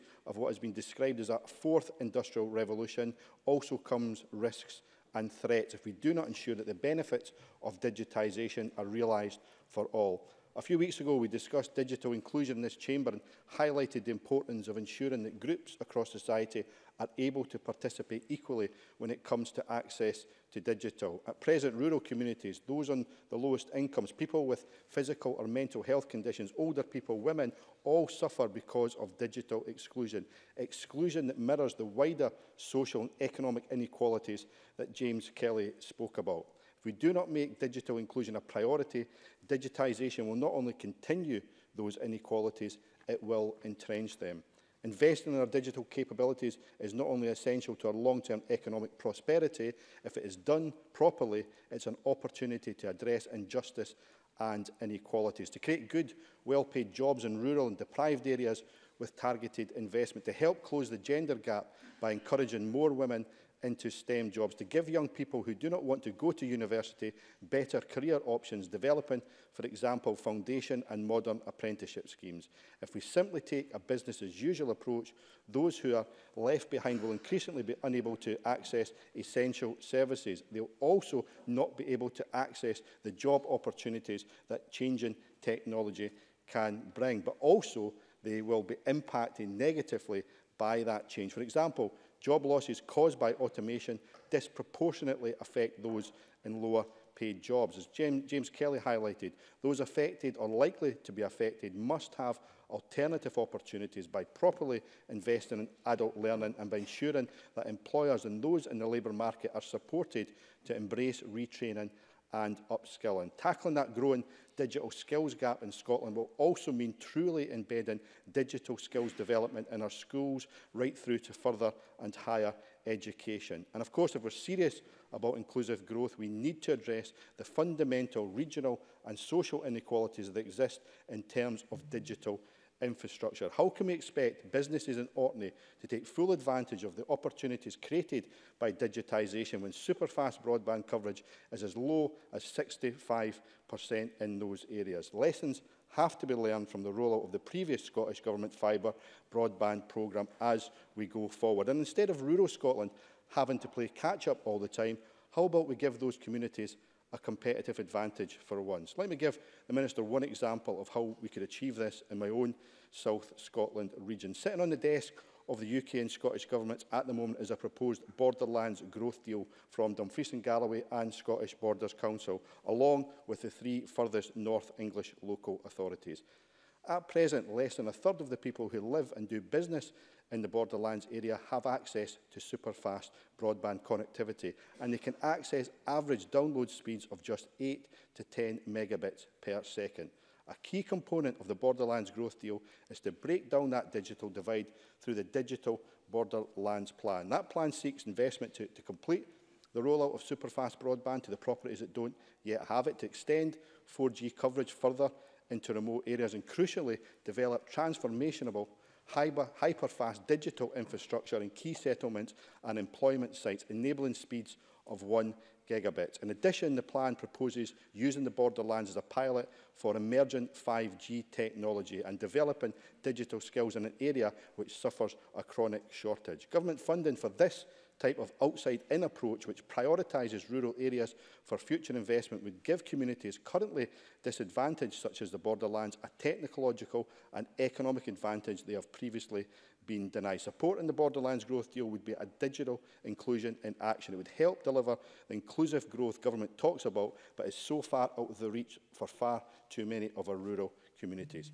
Presiding Officer, delivering the benefits of the digital economy for all will require a comprehensive approach from schools to the workplace. It will take strategic leadership. The report Automatic for the People included the recommendation that a Scottish Commission on the Fourth Industrial Revolution be established, bringing policymakers, industry, workers, academics, citizens and young people together to recommend that strategy and actions for government. It's a recommendation I would support, because bringing key stakeholders together and, more importantly, developing a strategy that delivers for everyone and leaves no one behind is crucial. That's why Labour's amendment today unashamedly highlights issues such as digital democracy, as well as a principle of fair work and the role of our trade unions in developing that strategy. Technology allows more efficient, effective methods of producing and delivering existing and new products and services. It allows our society to become less dependent on time as work and more on output as work. That should release workers to enjoy and participate more in family and community life. Presiding Officer, the challenge for us all is to deliver not only growth in the digital economy, but also tackle digital exclusion, break down barriers to access and opportunity, and ensure that working people benefit from that growth. To coin a phrase, we need a fourth industrial revolution for the many, not the few. Thank you. I call Dean Lockhart for up to 6 minutes, please. Thank you, Deputy Presiding Officer. We'll be voting for the Scottish Government's motion at decision time, but we've also lodged an amendment to highlight the significant opportunities available to Scotland's digital economy under the UK Industrial Strategy, which I will come back to later. The Minister opened the debate by rightly emphasising the importance of the digital economy and by providing an update on different initiatives in the digital economy, including digital growth funds and Digital Boost. We welcome these initiatives, but Scotland still faces a number of challenges that must be addressed if we are to achieve the objectives of increasing productivity and building Scotland's reputation as an innovative nation. In looking at how we can best address these challenges, let me frame this in the context of the Scottish Government's own economic policy, the policy of inclusive growth, internationalisation, investment and innovation. In terms of inclusive growth, much more needs to be done by the Scottish Government to ensure that the benefits and opportunities offered by digital are available to all. Ofcom has reported that internet use in Scotland is significantly lower than the rest of the UK. 23% of Scottish households do not have access to the internet, and 21% of people do not have basic digital skills. Finlay Carson, Jamie Halcrow-Johnson and Colin Smith highlighted that limited digital access is of particular concern in rural areas. And according to Audit Scotland, 370,000 households across Scotland still lack superfast internet speeds, but less than half of these are expected to be resolved by the Scottish Government's original 2021 deadline. Glacial progress indeed, as Mike Rumbles noted. Presiding Officer, it's clear from this data that much more needs to be done by the Scottish Government to meet its original targets and to avoid hundreds of thousands of people across Scotland facing digital exclusion in the future. Turning to investment, the recent report Automatic for the People highlighted concerns about the increasing digital skills gap emerging in schools, colleges, apprenticeships and universities. This was mentioned by James Kelly, Patrick Harvey, Daniel Johnson and others during the debate. This reflects what we have seen after 11 years of SNP government. Since 2008, we have seen the number of maths teachers declining by 15%, those teaching science declining by 12%, and the number of computer science teachers down by nearly a quarter. We've also seen a decline in college places and apprenticeships dedicated to science and digital subjects. If we really are to equip Scotland's workforce for a digital future, we need to address this underinvestment. Otherwise, the workforce of the future will not be prepared to capitalise on the digital opportunities. In terms of the internationalisation agenda, we also face a critical shortage of digital support in the business environment. In giving evidence to the Economy Committee, Nora Senior, Chair of the Strategic Board, highlighted that only 9% of business in Scotland have embedded digital in their business operations. This compares to 43% among competitor countries. This digital gap poses a massive challenge if we are to increase productivity and a massive challenge for those companies looking to increase global trade and exports. The global export market and international trade is increasingly dominated by online commerce and digital platforms. I saw this myself firsthand earlier this year during a trade mission to Hong Kong and China. I met with a number of trading companies whose business models for import and export are now predominantly online, meaning that they largely trade with other businesses who will only use e-commerce and digital platforms. This means Scottish businesses will lose out on massive trading opportunities available in the global market if we don't address this digital gap. I'll give way. Willie Coffey. Taking the intervention though, but could you say something about the European digital single market, please, and whether you think we should be in that or out of that? Dean Lockhart. Well, that's obviously going to be subject to the negotiation, but the kind of precursor to that is having business in Scotland digital ready, and that's my point. There is no specialist public agency in Scotland dedicated to the establishment of e-commerce and digital platforms for business and international trade. To address this digital gap, we're calling for the establishment of a dedicated Institute of E-commerce for Scotland to help Scottish business move online. I need to make some progress, sorry. A dedicated Institute of E-commerce, a specialist support agency that will help to move businesses large and small online to take advantage of global opportunities in e-commerce. This policy has gained significant support in the business community, and I look forward to hearing the Minister's response to this policy initiative. Finally, in the crucial area of innovation, the SCDI has called for Scotland to actively participate in the UK industrial strategy. This is reflected in our amendment to the motion today, calling for the Scottish Government to work closer with the UK Government to help deliver the real benefits of the industrial strategy to Scotland. In recent years, Innovate UK has invested £2.5 billion in innovative businesses across the UK, and the British Business Bank has helped to unlock £10 billion of new finance for business across the country. By actively participating in the UK industrial strategy, Scottish business can tap into innovative digital markets across the UK and also tap into UK-wide research and development and financing opportunities. Presiding Officer, in this area, as with many other areas, Scotland's business will be significantly better off if we fully capitalise on the benefits of being part of the 5th largest economy in the world. I support the amendment in Finlay Carson's name.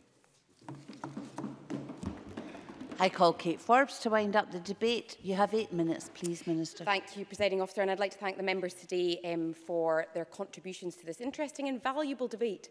And I think it's fair to say that the importance of the digital economy to Scotland and its people is paramount, and that view is shared by the majority of people in the Chamber. There were some highlights in the speeches. The common theme running through those highlights were people that actually engaged with the motion before us. And I take on board the comments that were made by opposition members and stress once again that I believe that the clear digital strategy that we have set out is the correct one. However, we are open to ideas, and particularly as the First Minister for the digital economy explicitly, I am open to the ideas of opposition members when it comes to dealing with the thorny issues that are before us. And I would actually like to talk about those thorny issues and will continue here. The first issue that was raised by James Kelly and reiterated by Colin Smith was about the importance of digital inclusion and digital participation.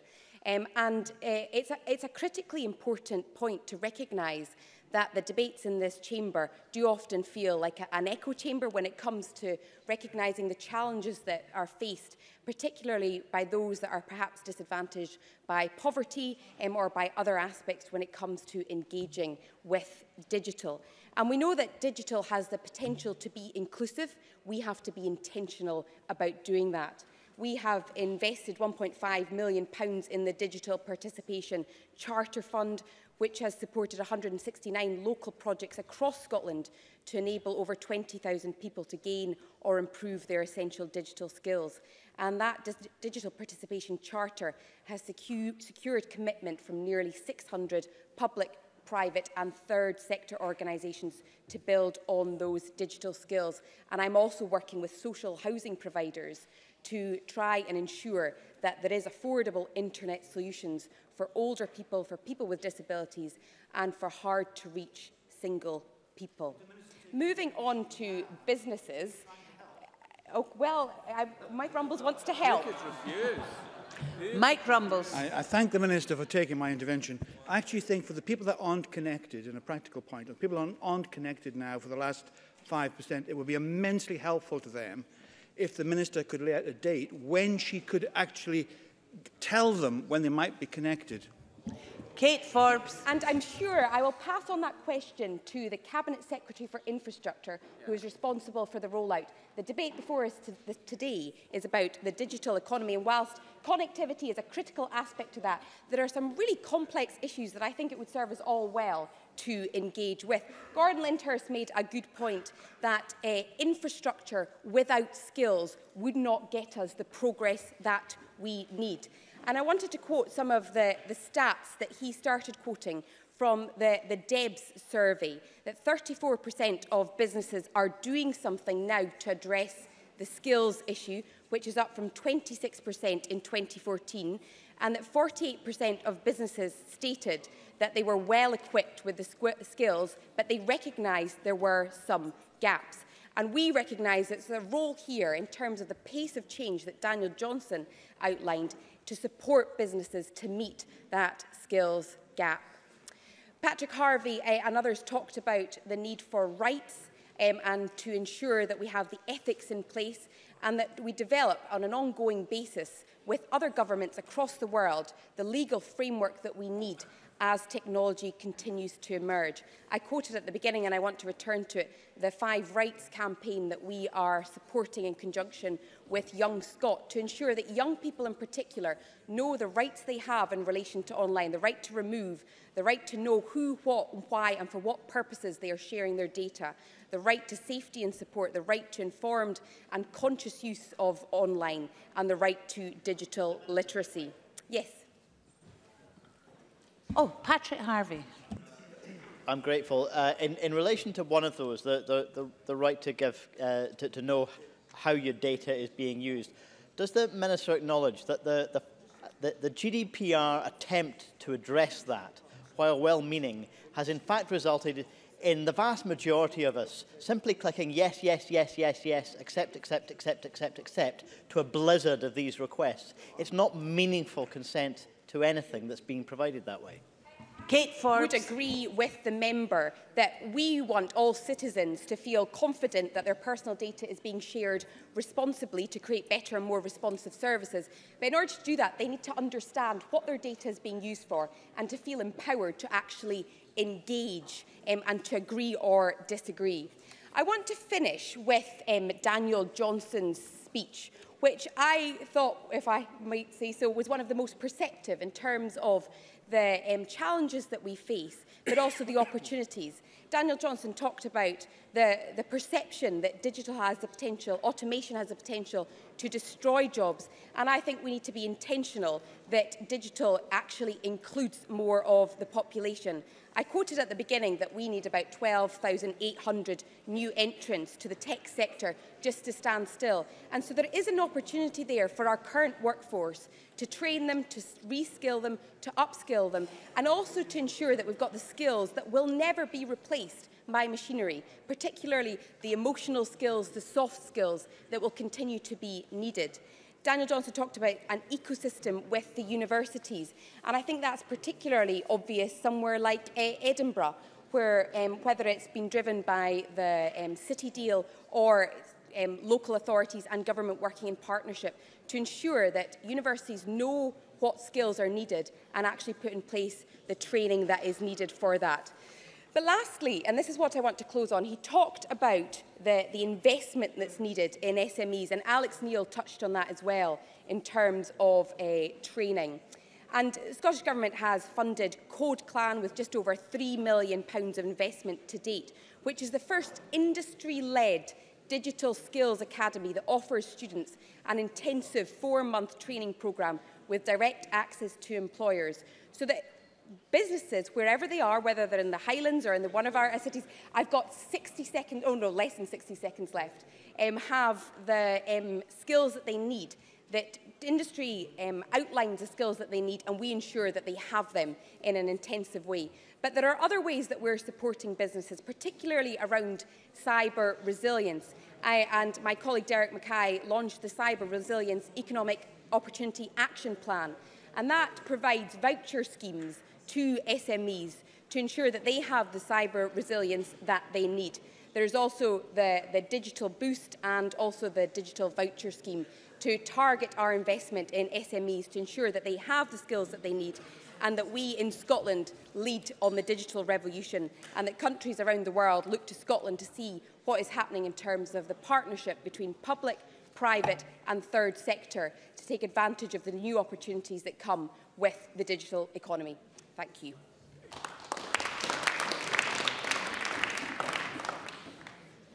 Thank you very much, Minister. That concludes our debate on developing Scotland's digital industries for our economic future. We're going to move on to the next item of business, and that's consideration of Business Motion 14834 in the name of Graham Day on behalf of the Parliamentary Bureau setting out a revision of tomorrow's business. Does any member wish to speak against this motion?